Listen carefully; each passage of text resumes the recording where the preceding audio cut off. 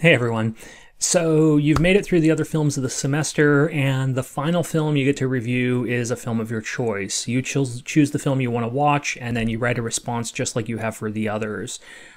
Remember that in your responses, I want you to provide a brief summary or overview of the film, really just a paragraph, and a more substantive analysis in which you're discussing themes and concepts from the course that the film illustrates or considers.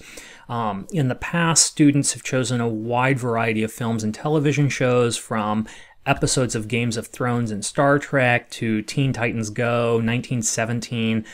I'm flexible on the film you choose. Just remember, I really don't want you to choose a documentary. It should be a work of fiction. If you're having a hard time identifying a film, feel free to look at my list of suggestions on the course Canvas site, or let me know and I'm happy to sit down and chat about possibilities for appropriate films.